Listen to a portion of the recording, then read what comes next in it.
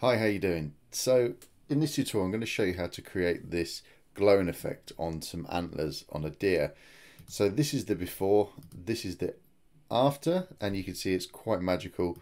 So I'm going to start from the beginning and walk you through the steps. So the first thing we need to do is to isolate the antlers. So you can use the pen tool, or you can come up to here, use the object selection tool and just draw over the antlers there, and it's made a pretty good selection. Now what we want to do is copy that, so I'm going to press Control Command C, and then I'm going to come down to the bottom here and make a new layer, and then I'm going to press Control or Command V to paste. Now I want to click back on the background layer, come down to the bottom, and I'm going to add a color lookup, and I'm going to select from the top here, I'm going to come down and select the Moonlight 3D LUT there. So that's now given us a bit of a moody look to the image. So I want to come up to the antlers layers at the top here. I want to duplicate this layer. So I'm going to press Control or Command J, and that's duplicate the layer. And I'm going to change the blending mode to linear dodge.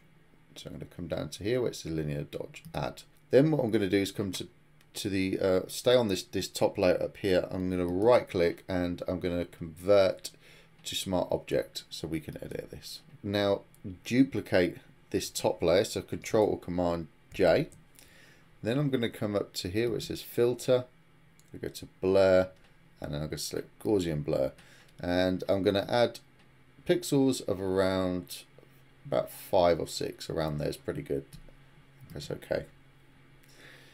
Then I'm going to duplicate this again, so Control or Command J, and then what I'm going to do is just click on the Gaussian blur smart filter, which is this here, and now I'm going to push this up to around 20 pixels around that mark. Press OK, and we're going to do the same again, so Control or Command J, and then again clicking on the smart filter there, and I'm going to push this up to around 60 pixels around that mark, whatever works best really for your picture, but around 60, and then press OK.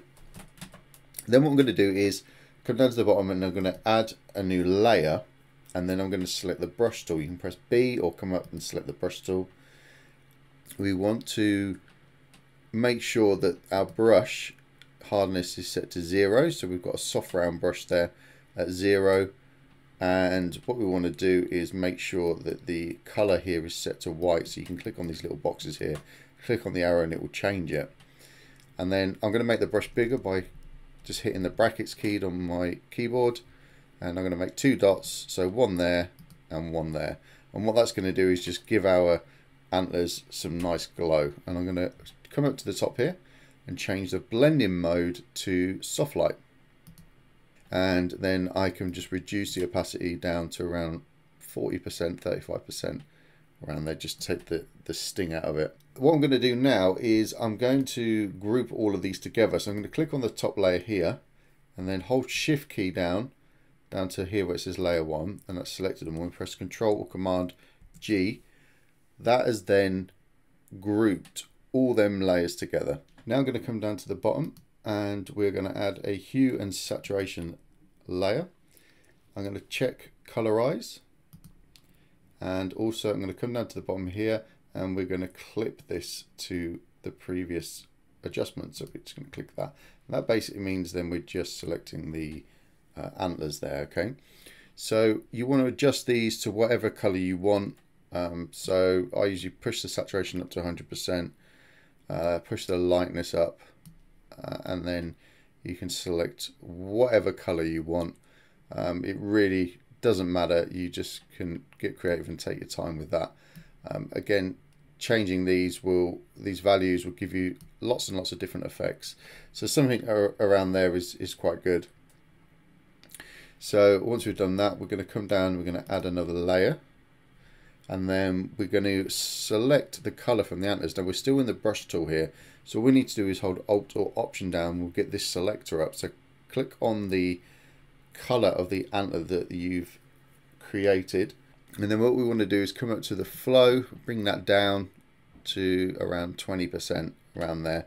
And now we want to paint around the deer or the stag's head and body.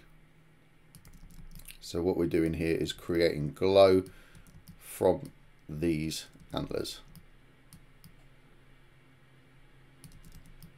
There we go. So we can also reduce the flow as we go and fall off. The light falls off further down from the stag. Okay. So now what we're going to do is change the blending mode to color dodge. There we go. And we're going to come up to the fill value up here, and we're just going to bring that down so you can see where that works. So that's completely off. I reckon around 40%, 30% is quite good. It's just to add a little bit of color to the top section there. That's it. So we're going to come down and add another layer. There we go. And with this one, we're going to come down and just paint the floor. So I'm going to push this flow back up a little bit. There we go. And that just gives us some light falling off from the antlers there. So again, we're going to come up and change the blend mode to color dodge. There we go. And change the fill opacity, just bring that down, and that will give us a nice glow on the bottom there. So again, you can take your time with this, more than what I'm doing. Same with the previous layer here. If I come in, I could just paint a little bit more back in probably on that one, because I didn't do it too much, so I could just bring that down. There we go. So yeah, that gives us a really nice effect. Okay, now we've done that, what we want to do is we want to merge all of these layers together. Okay, so what we do is we hold the shift key down and come down to the bottom here and click once, and that will select everything. And then we come up to the top where it says layer, and where it says merge visible, what you want to do is hold the Alt or Option key down and click, and then what you'll see is that a new layer has appeared. So this is basically copying everything that we've done and creating a brand new layer.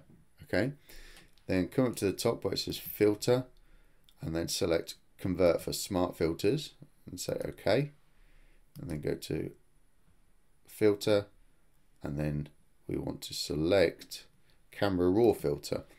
This is going to bring us into camera raw, which we can now adjust. So we can just make some more minor adjustments just to get some really nice tones going, and just make it look a little bit better. So you can take your time with that. I'm going to maybe add a little bit of texture, some clarity. There we go. Maybe let's come down to the curve tool and just add some contrast to the image.